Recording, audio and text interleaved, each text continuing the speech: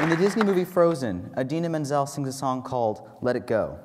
Her character, Elsa, has a gift. She's got the power to control snow and ice. And it's a wonderful gift. It's really magical. But when her kingdom finds out about it, they fear it and they run her out of town. She sings Let It Go after she flees to a mountaintop. She sings, "The snow glows white on the mountain tonight, not a footprint to be seen, a kingdom of isolation, and it looks like I'm the queen." So what this does is she's beginning to sound sad at this point, realizing that she's completely alone. But then she moves on. She sounds really sad as she sings, "The wind is howling like the swirling storm inside. I couldn't keep it in. Heaven knows I tried." This is really heartbreaking to me because she realizes that her gift, her special power, is what is alienating her, and it's what is the cause of all of her problems. So there's about 0.5% of the population of us who are considered gifted. We're called highly intellectually gifted, but what this name does is it more alienates us than anything else. What it means to be gifted, this is a Venn diagram. If you go and you search gifted in Google Images, it shows that we're creative, we can commit to a lot of tasks at once, and we have above average ability, and it's sort of all these things in the middle. But what happens is if you also, just searching for images, you also end up with this. And I think this is a better chart because in this chart, it shows that we are a hodgepodge of a whole bunch of different things. And gifted, in particular, ADHD, we are sat down and said that we have something wrong with us, so we're just drugged. So what happens is because we're this hodgepodge of everything, we end up being very different. And so everything becomes difficult. Education becomes difficult, having friends becomes difficult. And I'd like to read 2 letters today about these 2 areas. Please excuse me for reading them semi-verbatim, but these are chosen words. Dear teachers, I'm gifted, I always have been, and I always will be. To me, this means that I love learning and I always seek more. I love to go in depth and to study lots of things at once, but as a result, I've gotten ahead and I've learned things that you planned on teaching us far into the future. To me, my classes ended up looking like repetition, essays, and just a strict curriculum. In 2nd grade, I'd already read the Harry Potter books, and the circle reading was really painful for me. Animals live all over the world. Some places are cold, others are not. Sentences like these just don't compare to sentences like, "The 2 men appeared out of nowhere, a few yards apart in the narrow moonlit lane." 3rd grade was no different, and I caused that teacher far more problems than she deserved. After reading everything in her classroom being banned from the library, I picked up her encyclopedia and got into a lot of arguments over what I should and shouldn't be reading. This was a mere annoyance for the teacher, but for me it showed me that learning was wrong and that trying to expand myself was a wrong thing to do. By the time I entered middle school, life had gotten a lot broader because the teachers began to loved the subjects that they taught and they specialized in it. So teachers, you gave me a completely new way of learning because you would stray from the strict curriculums to give us as much as you could. This past semester I've entered high school and my education has become even more fun. The single semester has profited me more than school ever has. You teachers, you give us a freedom of learning and a whole bunch of depth, and it's perfect for my gifted mind. This black hole that is my head has never felt so full, being able to operate freely and absorb and enjoy. With changes to the curriculum at local and national levels, you teachers have expressed that you feel challenged with the new teaching. And I'd like to share into that because it's the same education that you feel difficult to teach is what I have to learn from. Now, I don't want to get up here to try and change the curriculum. I just want to be heard. I just want little changes here and there.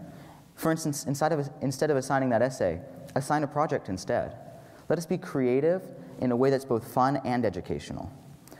Last year, I built a radiation detecting chamber as a science project, and I learned far more about how the universe works building the chamber than I did researching this essay on particles that went along with it.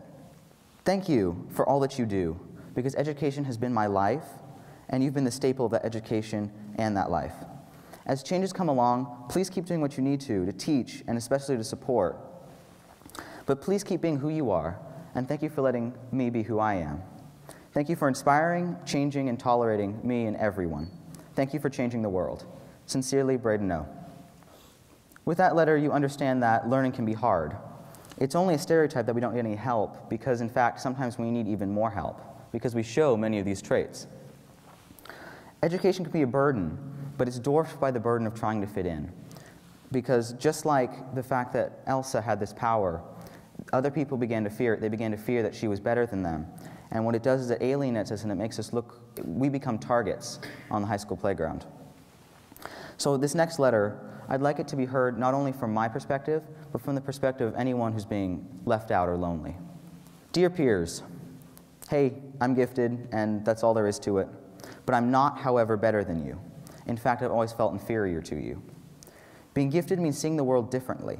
It means seeing things that few others can, and relating to people who are either older or younger than me.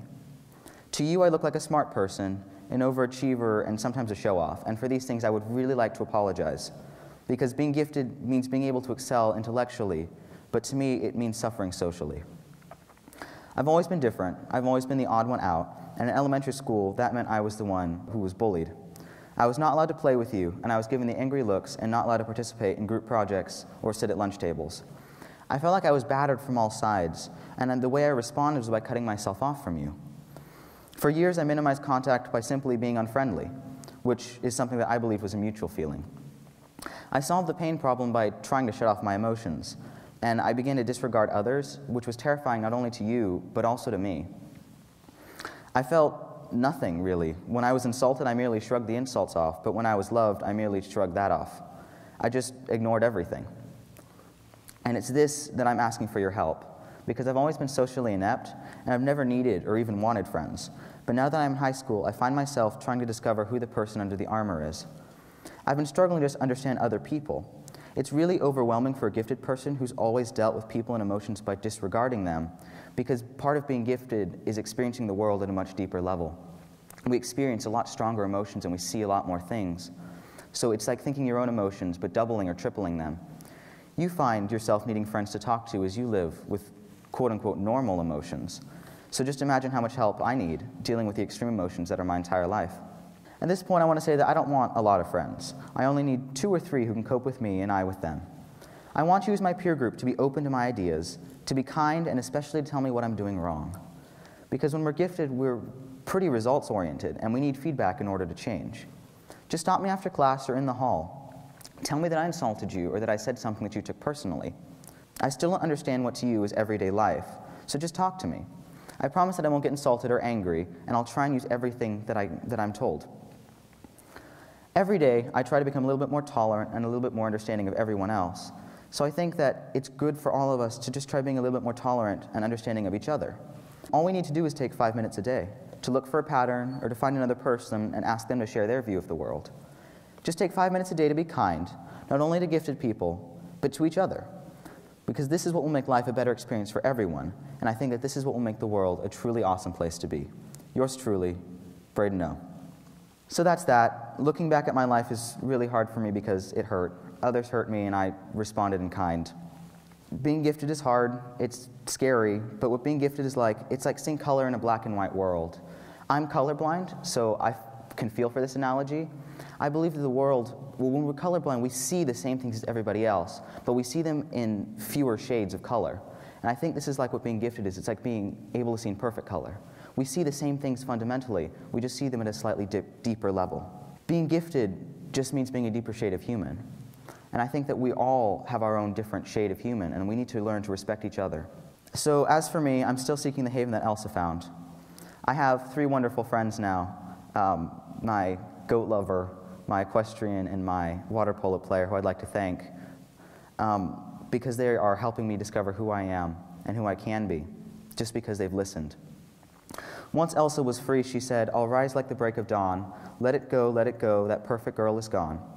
And I hope that one day we can all find a place where we too can stand in the light of day, because I think that letting each other go, just being able to be ourselves, is what will truly make the world a better place. Thank you.